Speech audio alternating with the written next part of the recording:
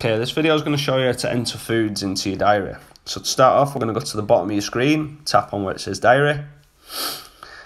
We're then going to scroll to the bottom to a fresh meal. So for me, it's meal number 6. I'm going to tap on where it says add food. There's a couple of ways of entering foods. We're going to start off by using the search bar.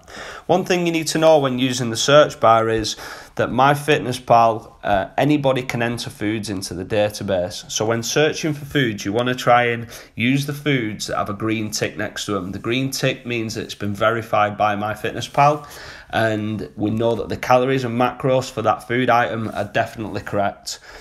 So for example, we could search for a bagel. So you can see the top one, New York bagel, it's got the green tick next to it. Then we know that that food item is correct. We know the calories are correct, and we know the macros is correct. So you can tap on there.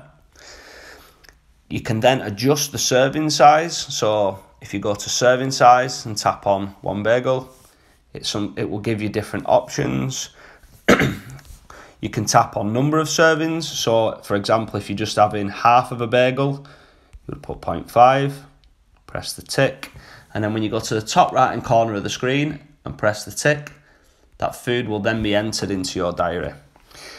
Now there's another way of adding foods, so we'll go back in and tap on where it says add food, and we can use the barcode scanner. So if you go to the top of the screen and over to the right hand side, you'll see a little barcode symbol. Tap on the barcode symbol, then you literally find the barcode on your item of food, and MyFitnessPal will automatically scan that in for you. You can then change the number of servings or the serving size, same as we did with the bagel. So if you was just going to have half a pack of the rice, you would tap 0.5, hit the tick in the top right hand corner. Then foods have then been entered into your diary.